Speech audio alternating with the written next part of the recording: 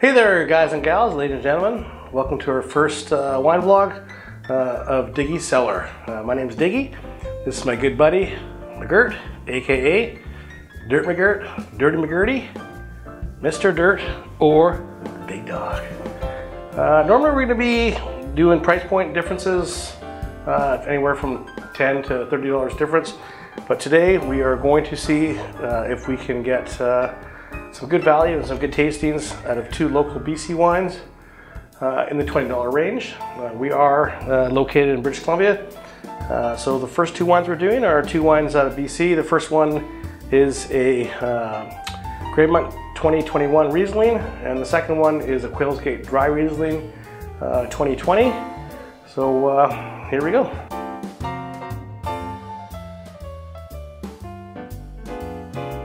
And just so you know, ladies and gentlemen, we are not the highfalutin,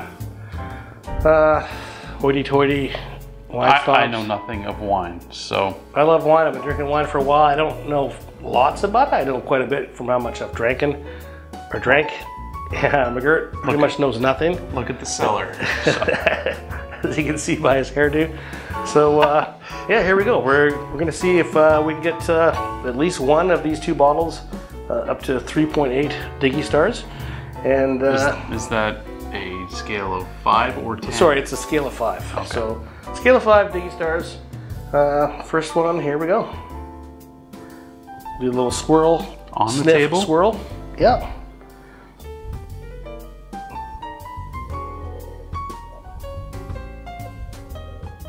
What are you getting out of that? Wine? Yes. I get a little bit of apple. Almost like a sweet citrus, like a tangerine. Obviously a stone fruit. You getting any of that, McGurt? Or you just I might not have a mature palate. A little bit of light oak. A hint of floral. Any flowers in there? Maybe daisies? No? Tulips? All right, so here we go.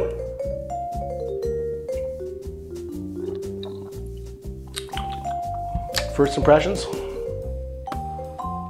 Now that I've tasted it, I get that hint of citrus. It's good, yeah. What about apple? I'd say something more tart. Definitely apple in there. Which color apple would you pick? Green. Wrong. It's yellow. Yellow. Yeah, yellow apple. Green is really tart. I'm getting like a tiny bit of tartness. Oh, so this is it's almost medium tart. It's almost like a young yellow apple that has a tiny bit of tartness to it. I can't say I've had a yellow apple before. Tastes like wine. What about juicy fruit? Juicy fruit? The gum. Get yourself set up, grab a stick of juicy fruit. The taste is gonna move ya. I am.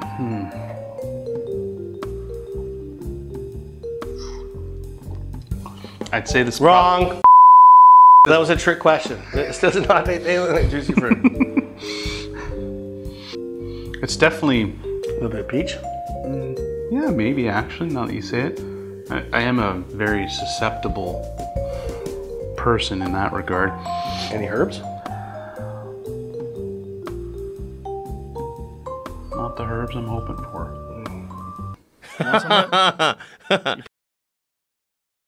All right. It's good. Goes down smooth. What do you think of the finish? It's nice. It's not a lingering finish, but you get a nice little flavor there. Sweet? You know. Too sweet? Being a beer and bourbon drinker, no, I wouldn't say too sweet at all. And I guess when I do order wine, I ask for the driest white they have, so I like that. I don't know if that falls within the category, but I'd say it's medium dry. It's a little bit sweet, but definitely you can taste it's definitely not overpowering, which is nice. Or I forgot to mention, sorry guys, these guys are from Lake Country, BC, where we're from. These guys? Yeah. Okay. Hope so. Yeah, Grapemont. They're from Lake Country, BC. Yeah, I think it's $20. Can't go wrong. screw top in the old days, McGurt, equaled poo tops. You know why? Because screw tops equaled shite. But new technology, I guess, or whatever they've done in the last 10, 15 years. The world has changed. The world has changed. What would you think you'd want to pair that with if you're having dinner? You can obviously drink this alone, but... like usual? I mean, without food. Oh, yes. I know you drink alone, but nice. it is it's a great wine for 20 bucks. I'd give that 3.8 Diggy stars. 3.8. 3.8, yes. Okay.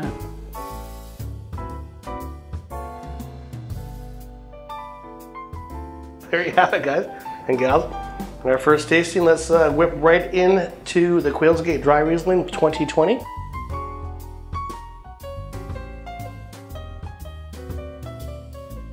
All right. So these guys are out of? These guys are in West Kelowna. Uh-oh. That dang screw top? Damn you, screw top! Ooh, that's a big one. Really? So stated dry Riesling. Dry Riesling. So this should be a little bit less sweet, or quite a bit less sweet, because dry usually equals less sugar residual, usually which comes from the skins or the seeds. And like I said, these guys. The seeds or the grapes? What did I say? Skins of the seeds. Skins and the seeds. Skins and the seeds. I thought you thought I said the skins of the seeds. That got a little. That'd be like a piece PG-13 there for a second. Okay. So remember, sniff, swirl, sniff.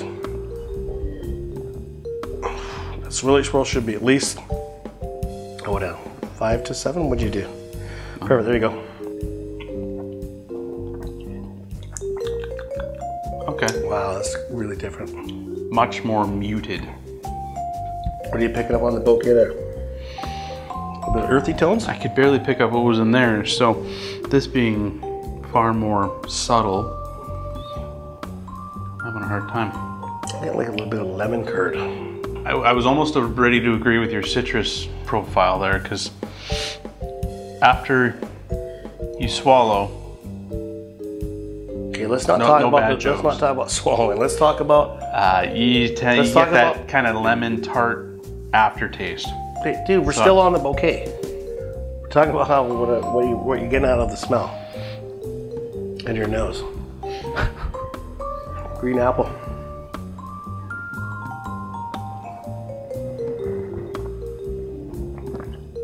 It is good. Dude, what are you doing? Well, we're taste testing, right? Yeah, I mean, most of my... Okay, buddy, take your time. Breathe. What do you taste on the palate there? Bit of pineapple? Well, maybe very... It's hard to extract the flavor of pineapple without major sweetness. Yeah, a hint of pineapple, you'd say? Maybe. I'm still getting a lot of that citrus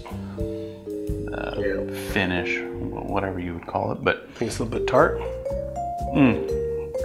Definitely. That's where that, yeah.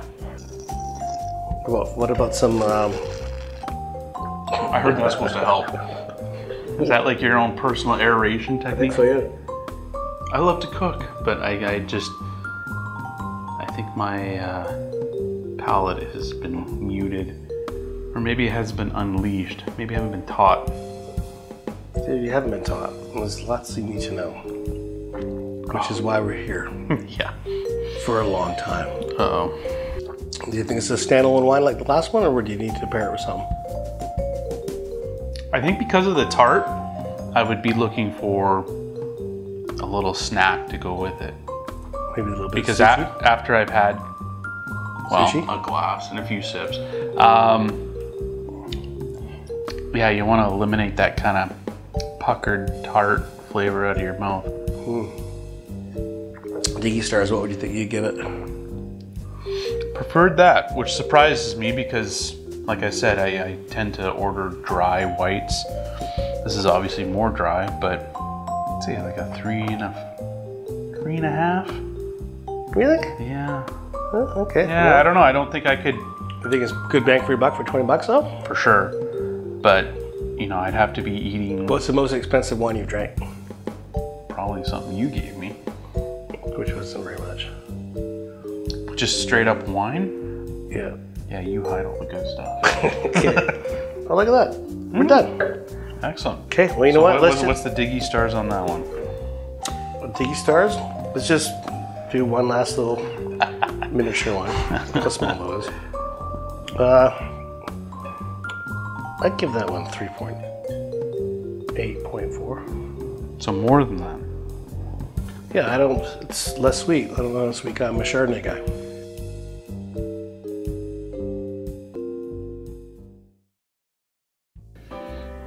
Okay. Maybe like pad thai or something? Pair with it? Yeah. Really good. On a more serious note, I'd like to big shout out to my buddy who made this all happen to me, Mr. Brad Farrell from EcoDwell. Built my home, which obviously included my cellar, and without him and his lovely wife, Robin from Royal LePage, we wouldn't be in this nice little predicament right now predicament? No. Yeah, I wouldn't call this a predicament. No, it's definitely a predicament. Anyways, yeah, Brad is named because he does build badass homes. B-Rad. B-Rad. Builds badass. He builds badass homes. If he was a piece of lamb, you'd be like, Brad. Anyways, thank you, Brad and Robin, for making my dreams come true. So, feeling like we've had quite a few blunders already, we are big acronymers. Is that a word? Acronym? We love acronyms. So our first acronym, because we're going to throw in at least maybe one every couple episodes, is BOB. And that B-W-O-B. BOB.